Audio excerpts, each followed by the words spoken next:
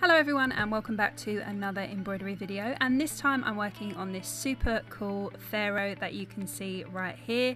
And we've got loads of different techniques, but I've tried to keep it relatively simple for some of the beginners. But it's an advanced woven picot, some bullion stitch, French knots, and just a simple straight stitch to finish that off. So I hope you enjoyed the video and let me know how you get on in the comments.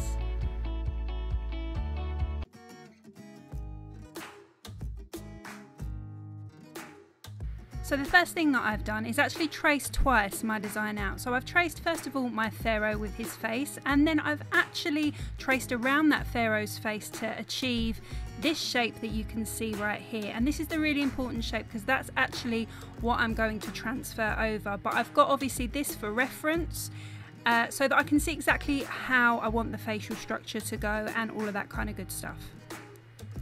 So I've also got my water soluble pen. You know me already, I'm a cheapskate. I got these off of eBay, £3 for about 6 or something, really good deal, and they work really well. So I'm going to take that shape that I just showed you and I'm going to draw around it like so. You don't have to be too precious with this, but you know, obviously you need to get an accurate-ish type of size. Now these water-soluble pens are not amazingly accurate in terms of they do bleed a little bit, but for this it doesn't really matter.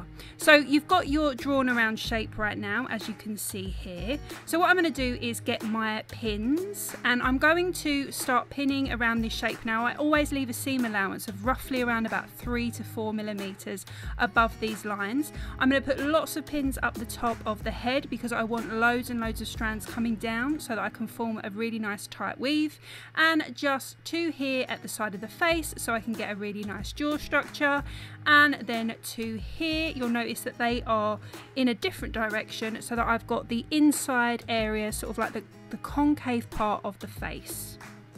This is really important actually, because otherwise your weave can go sort of sideways or something like that. It doesn't look very nice, so definitely pin your pins here. So I'm going to start with a brown toned thread. This is a full skein, so no separation in the floss, and I'm going to come up underneath that first pin, underneath this one that you can see here, and then around all of the top of the pins. And then I'm going to follow that procedure on the other side, underneath this one, over the top here, and underneath that bottom bit right there that you can see, and then back down through the fabric. So you can see that right now my thread should be outlining the shape that I've created with roughly around about, what, 4 millimeters seam allowance all the way around. So I'm going to come up and with my thread, and go near the second inside pin right here, and I'm actually going to put a buttonhole stitch or just like a little loop just to hold that in place so it's nice and tight.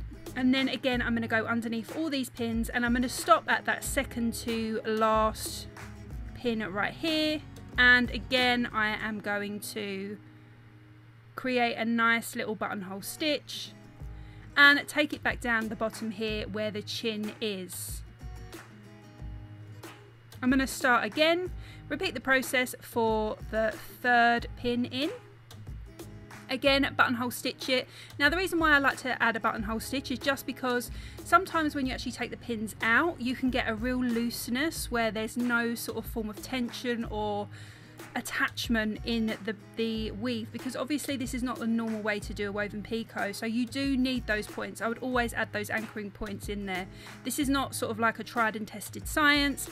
I'm kind of making this up as I go along. I've done it quite a few times and this is the way that I found works the best. So I'm going to do it again one more time for the inner 3 pins. Again, I've got a little buttonhole stitch, come down,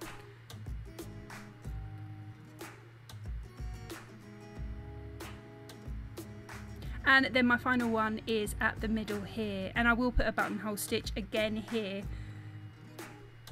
I hope that you can all understand my accent. Someone said something about my accent and they couldn't really understand it. I'm really sorry, I'm from Southeast London. I do tend to drop my T's and over pronounce lots of different letters, so I'm really sorry about that. Okay, so what I've done is I've started to create the weave. So it's under, over, under, over, under, over, right? Like we always do if you go and watch any of these videos. So you're going to go under, over the top. So here you can see me coming over the top of this weave, and the weave begins between the first 3 pins, okay? And then what you do is, as you go along, you're going to space that weave out. Now I've actually not speeded this up. You're more than welcome obviously to go and speed this up if this is kind of boring and you know what you're doing, but there's a lot of beginners here that don't really understand the weaving process. So the objective is to fill between these pins up, and then once you've filled between the first 3 pins, you're then going to fill between, as you can see here, the next set of pins. Try and keep it as tight as possible. Here you can see me really pulling. I'm not going to add a buttonhole stitch here for this specific weave, simply because it's fairly straight, so I'm not going to need to do that. Sometimes I will add one, but in this instance, if I was going to do something like this that's fairly straight, I'm not going to add any more buttonhole stitches. I'm just going to start weaving.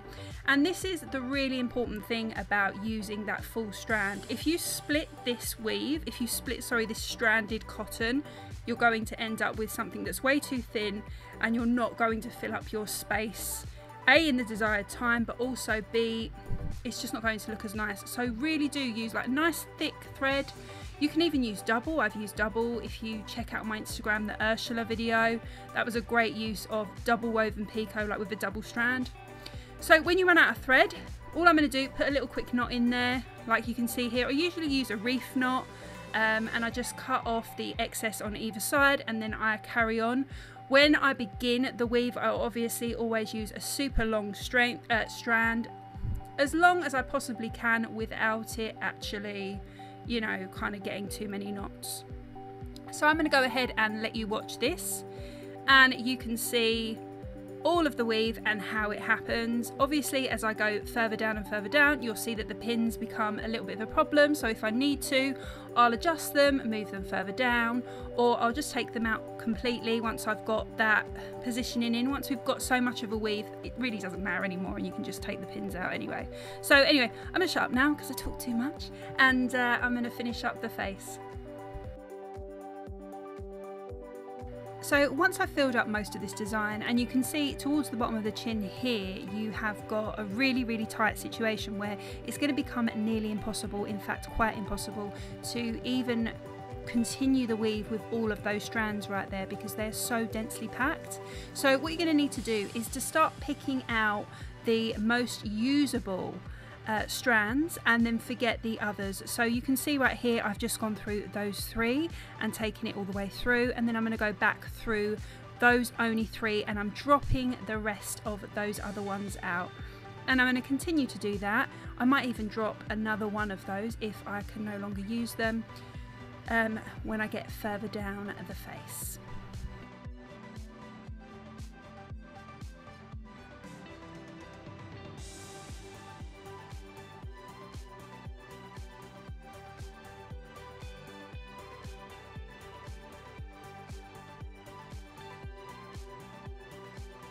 So now I've finished the weave, and this is probably the best bit. This is my favourite bit, taking out the pins, because I get to see like, okay, how the weave has, you know, like how solidly packed it is and all that kind of stuff.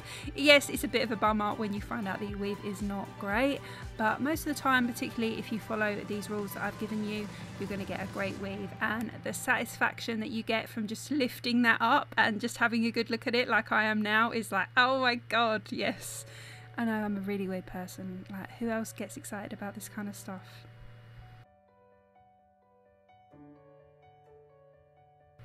Okay, so the face is done, completely happy now. So what I'm going to do is go ahead and take some felt. I'm using like a really nice thick felt here. It's like a mix between a wool and a polyester, like a half and half, or maybe 40-60, 3mm, and I am just drawing around this shape.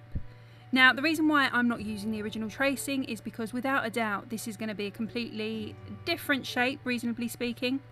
So once I've got that shape, I'm going to cut it out using a seam allowance and just cut in the chin like so.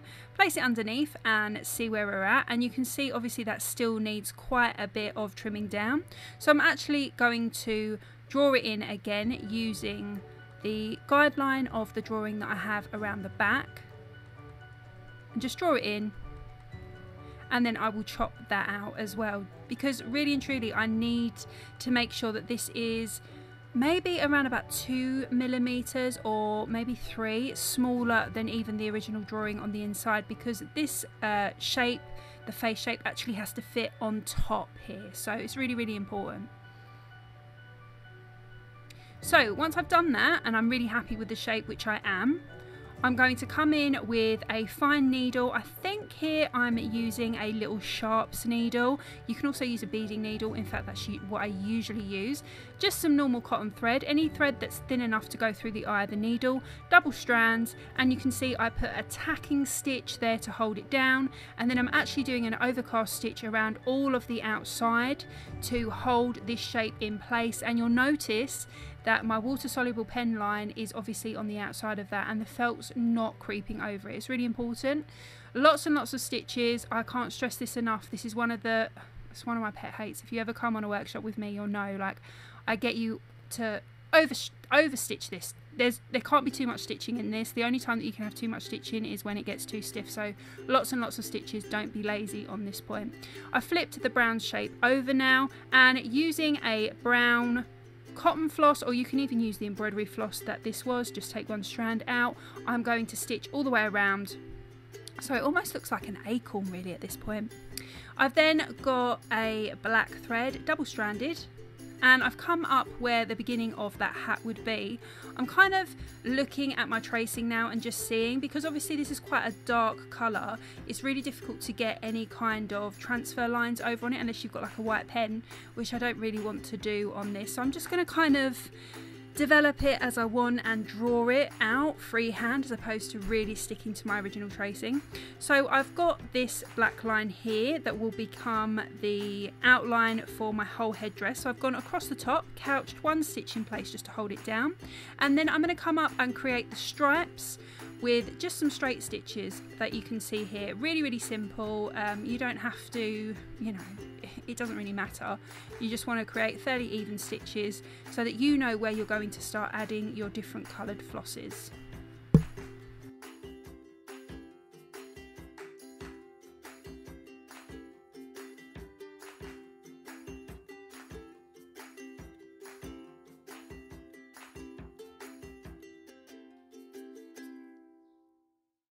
So once I've done that, I've actually got a medium-sized needle. It's very, very sharp, reasonably fine. I would say it's an embroidery needle. You could probably use a chenille needle as well. And I've taken a full skein of yellow floss, and I'm just filling in the area where the first stripe guideline is. I've actually gone over the black lines pretty much. It really doesn't matter. In fact, if anything, it's probably best to hide those black lines. They don't look as nice as they could. So yeah, I'm just going to fill in alternate stripes in yellow. And then I'm going to do the same thing for the blue. Now again, this is a whole strand of floss. I haven't had any separation on here, simply because I really want to block out that brown, and I think it's going to be quite difficult to do if I was using a finer amount of strands. And also, I just want to get this done in one straight stitch, because coming up and through the felt is quite difficult, and it can look quite... It doesn't look as nice as it could if you start sort of doing long and short stitch or something like that. So I found a straight stitch just works best for this. So I'm going to go ahead and fill in those sides there.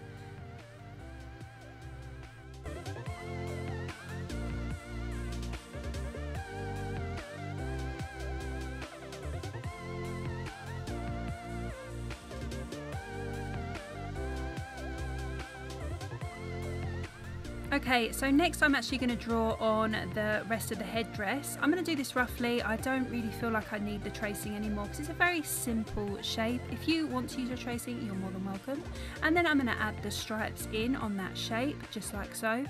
And I'm going to continue my straight stitch, obviously in a horizontal direction, so that I can get the sense of, you know, that kind of direction. That's going to really help. And obviously it's going to take a lot less time than if you were doing it vertically, which is going to take forever.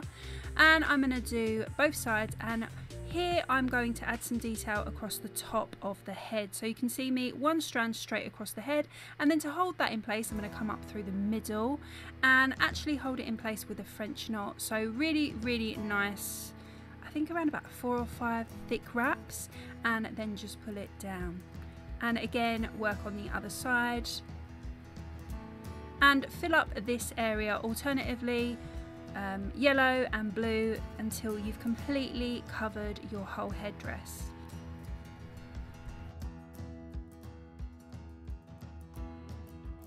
So at this point I'm trying to do the ears. Well, I'm not trying, I'm going to do them. So I've come up with my same brown toned floss on a needle. I think this is a chenille needle. It's one with a nice big eye. And I've come up and gone down, and then I've come up near the original spot, like you can see here. I personally don't keep my needle in the fabric for bullion knots. If you want to, you do you. This is just how I find it works best for me. So I'm going to wrap around the needle in a clockwise direction. Now this bullion stitch is going to be big. It needs to be as long as you want the ear, plus maybe around about 4 or 5 millimeters extra, so that you can create that looping idea for the top of the ear and then obviously the earlobe. And once I've done that, I'm just going to move the wraps down, keep them nice and tight.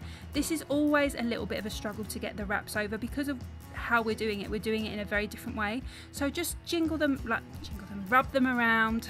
Gosh, it sounds really bad. Just sort of move them down the needle, but try and keep them evenly wrapped. That's really the key, because sometimes if you're not keeping that wrap even, you can end up with like a bagginess at either end, or maybe even sometimes in the middle.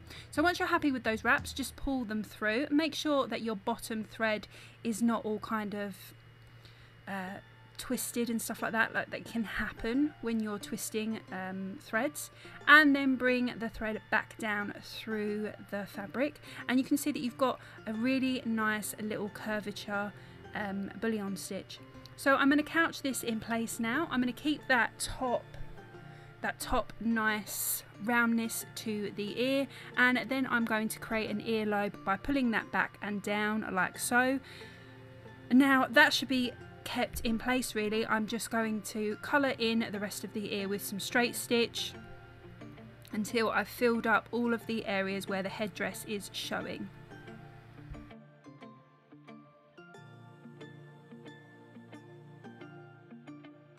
And once I've done that, I'm just going to add like a little stud here with by using a yellow toned floss, same as I've used in the headdress, and just giving him some little studs in his ears. So you can see I've done that with both ears, and now I'm going to go ahead and draw out some features on my face. Now I'm doing this in quite a brave way. I'm just using a fine liner pen because I know exactly what I want, and this tone floss doesn't really show any kind of mistakes. But if you're not comfortable doing that, please do go and refer to the Huey video where I done Huey from the Boondocks to have a look at how I've traced over that face using a tracing.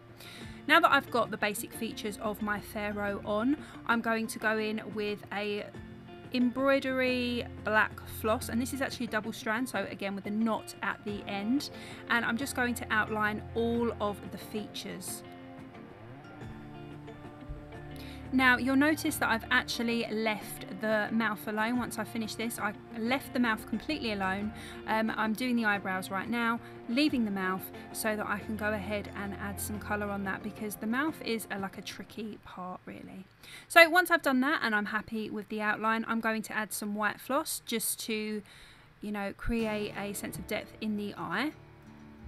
Just some straight stitches. I'm using a single strand of white floss with a knot at the end, so it's like a double strand, and then I'm going to come back in with my black, and I am going to create like a pupil. If you notice on pharaohs and mummies, like the depictions of paintings and stuff, they don't actually have like irises or anything like that, so I'm just going to go ahead and create a whole black sort of looking eye with just like a white dot. So I'm just going to leave a white area so that we've got like that highlight inside of the eye, and as you can see when it's finished, I'm pretty happy with that. Then I'm going to take a lighter toned brown. This is like a really nude type of brown, almost like a coffee colour, and I'm just going to go in, and I think this is 2 strands here, and I'm going to fill in the lips Not going to be too precious about it because I am going to black outline them, but I'm just going to make sure that I keep inside the black lines that I drew. And once I've done that, I'm going to go ahead and add my final black outlines that you can see here. I'm actually just using straight stitches and couching these straight stitches into place. So I had one single straight stitch that went alongside the mouth, and then I had a single couching stitch at the bottom to create like that curve at the bottom. And then here at the top lip, it will actually be 3 couching stitches along the Cupid bow. So 1 at the down turn of the Cupid bow, and then 2 like here where the turn up on the Cupid bow exists.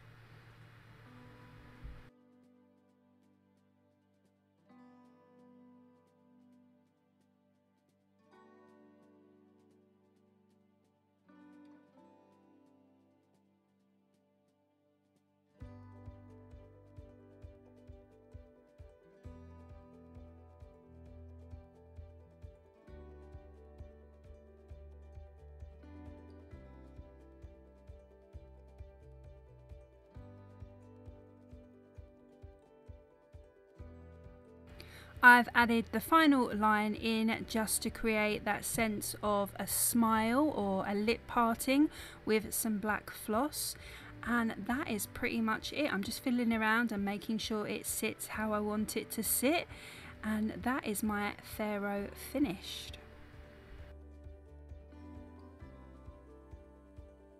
Final touch for me is just going to be to tighten up this chin area because it's kind of like pointing a little bit further down than I want it. So a nice tight stitch here is just going to bring it in. At this point you could even add a beard if you wanted to. For me, I wanted to keep him sort of King Tut baby looking, and yeah, it's pretty much perfect. Really happy with how this one turned out. So if you have enjoyed this video, please do not forget to like, subscribe, comment. It's helping this channel grow so much, you wouldn't believe, and it also pushes me on to make more content. Let me know what you want to see. Go and follow me on Instagram. I'm That Embroidery Girl. I'm sure lots of you know that. And yeah, I look forward to seeing you in the next video.